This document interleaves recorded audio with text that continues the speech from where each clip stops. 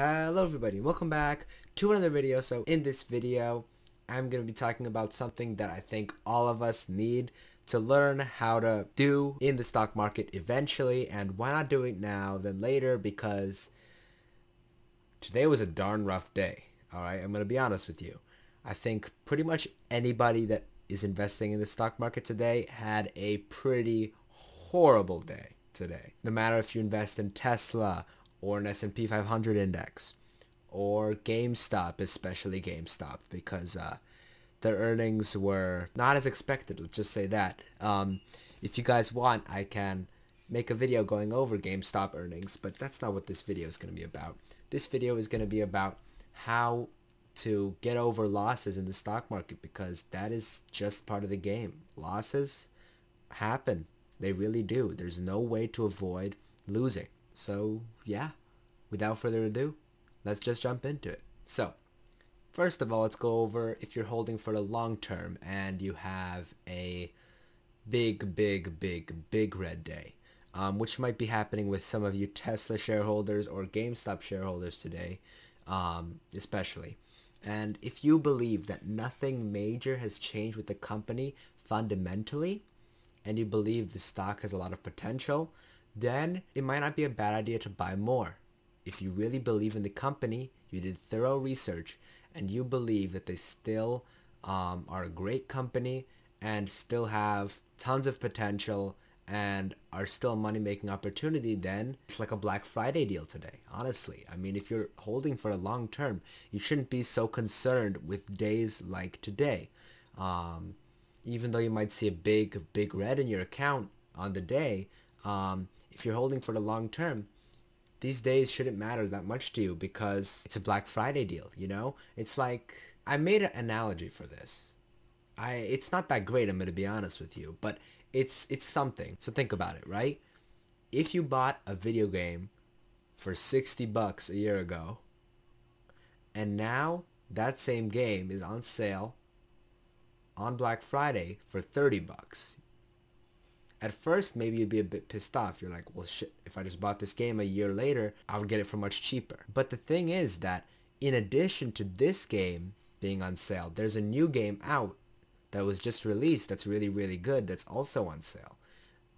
At this point, you probably wouldn't be mad if you're a fan of the franchise and you want to buy these games, even if a model that you bought earlier and played through already is on sale big time versus what you bought it for, but there's a new game out that's also on sale.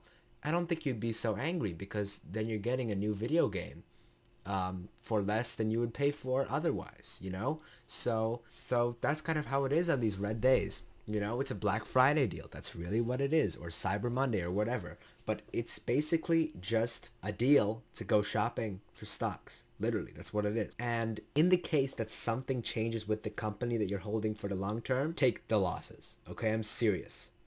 The second anything changes, anything major changes with the fundamentals of the company, and you believe that this company is a losing company now, just sell. Take profits. Don't wait for it to go back up, because that is a losing proposition over the long term. If you keep on doing that with bad companies, you're going to be losing money over the long term. Just take your losses and run.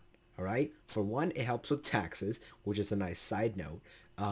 But for two, even if it does go up the next day, don't kick yourself, because chances are, if something truly bad happened to the company's fundamentals, you getting out right now, you'll see it as a great thing that you did later on. If something changed truly fundamentally with the company, eventually the stock is gonna plummet, you know, and you're gonna look back and like think, wow, okay, fine, I bought the stock for $40 and I sold at 25, but the stock is now a $1 stock. I did a really good job, right? So seriously, take losses when needed, and don't kick yourself if it goes up tomorrow right after you sold, because guess what? That happens with literally everybody, okay? I mean, eventually it's gonna happen with everybody. Nobody's perfect, all right? Now, this is actually the toughest loss to cope with, in my opinion. And I have a lot of experience in this field because earlier this year, I was dabbling into short-term options a bit because I have a small part of my money that I use for short-term plays, and a majority of my money goes towards long-term stocks. And these days that my short-term plays are not so short-term anymore. They're not like they used to be where I used to do options with 1 week or 2 week out expirations. Now I do more long-term stuff. And, I've dealt with so many losses and so many gains on that percentage of my portfolio, which I used to do crazy gambling on, that I have a lot of experience in this field. So I think I can help you guys out here, especially like with options. I have burned that percentage of my account that's in options and completely rejuvenated that percentage of my account like 10 different times this year. I mean, if you look at that part of my portfolio, it's like from 300 to 3,000 to 300 to 3,000 to 300 to 3,000. That's literally what it looks like. I mean, it's crazy. So I've had so many losses with this. And let me tell you, if you lose like big time, like an option goes down 90% or it expires worthless or something, seriously, just take a break from options or anything volatile in general. And stop doing short-term options. I'm serious. Stop it. I mean, short-term options, unless you're a very skilled trader and you really know what you're doing, is a losing proposition long term. Don't do it. Just don't, okay? I don't touch those anymore. I don't really play short-term options anymore because my account has been burned and it has been up massive amounts of money because of short-term options. So long-term, chances are it's a losing proposition. Don't do it. Just stop and take a break. Seriously, like take a small break where you just do something else. Go play video games.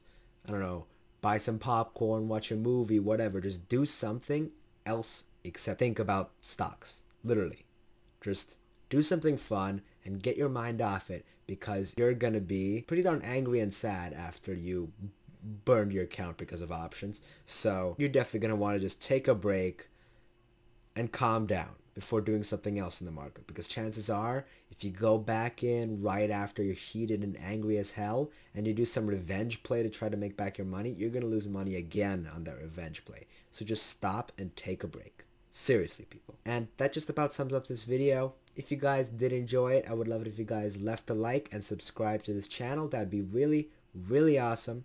And I'm going to see you guys next time. Peace.